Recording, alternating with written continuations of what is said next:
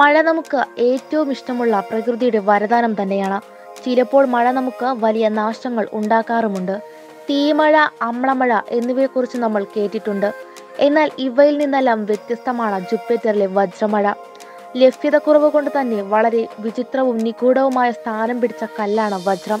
എന്നാൽ Jupiter, Saturn എന്നീ ഗ്രഹങ്ങളിൽ വജ്രം അത്ര അപൂർവമല്ല എന്നാണ് ഗവേഷകരുടെ കണ്ടെത്തൽ. ക്രിസ്റ്റൽ രൂപത്തിൽ വജ്രങ്ങൾ പെയ്തിറങ്ങുന്നു എന്നാണ് കണ്ടെത്തിയിരിക്കുന്നത്. ഇതിന്റെ കാരണം നിഗൂഢതകൾ നിറഞ്ഞതാണെങ്കിലും ഗവേഷകർ ചില നിയമങ്ങളിൽ എത്തിയിട്ടുണ്ട്.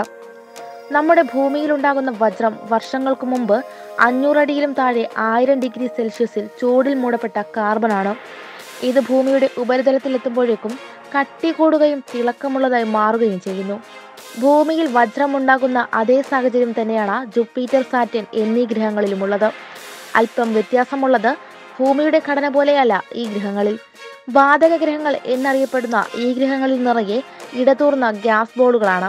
പാറയുടെ സാന്നിധ്യം ഇല്ലാഞ്ഞിട്ടും വജ്രമുണ്ടാകാനുള്ള ചൂടും പ്രഷറും ഈ വാതകങ്ങളിലുണ്ട്. ഇവിടുത്തെ കുലിക്ഷിതമായ അന്തരീക്ഷത്തെ മിന്നലുകൾ മീഥൈൽ വാതകത്തെ അസംസ്കൃത കാർബണാക്കി മാറ്റും. താഴേക്ക് പതിക്കുമ്പോൾ അതിന് ദൃഢീകരണം സംഭവിച്ച് ഗ്രാഫൈറ്റ് ആവുകയും തുടർന്ന് വജ്രങ്ങളായി പരിണമിക്കുകയും ചെയ്യുന്നു. ഇങ്ങനെ ഒഴുകി നടക്കുന്ന വജ്രങ്ങൾ ഗ്രഹങ്ങളുടെ അന്തർഭാഗത്തേക്ക് അടുക്കുംതോറും ഖരരൂപം വിട്ട് ദ്രാവക രൂപത്തിലേക്ക് മാറുന്നു. അതുകൊണ്ട് തന്നെ വജ്രമഴയെന്ന് ഉറപ്പിച്ചു പറയുവാനും പറ്റില്ല. ആലിപ്പഴം പോലെ വജ്രങ്ങൾ പെയ്തുറങ്ങുന്നു എന്നാണ് ഗവേഷകർ പറയുന്നത്.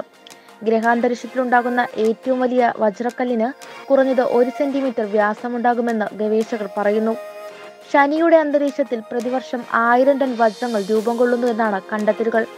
വാതക ദ്വീപന്മാരായ ജൂപ്പിറ്ററിലും സാറ്റേണിലും മാത്രമല്ല, ഐസ് ഭീമന്മാരായ നെപ്റ്റ്യൂണിലും യുറാനസിലും ഉണ്ടാകുന്ന വജ്രങ്ങളുടെ സാധ്യത ഗവേഷകർ തള്ളിക്കളയുന്നില്ല.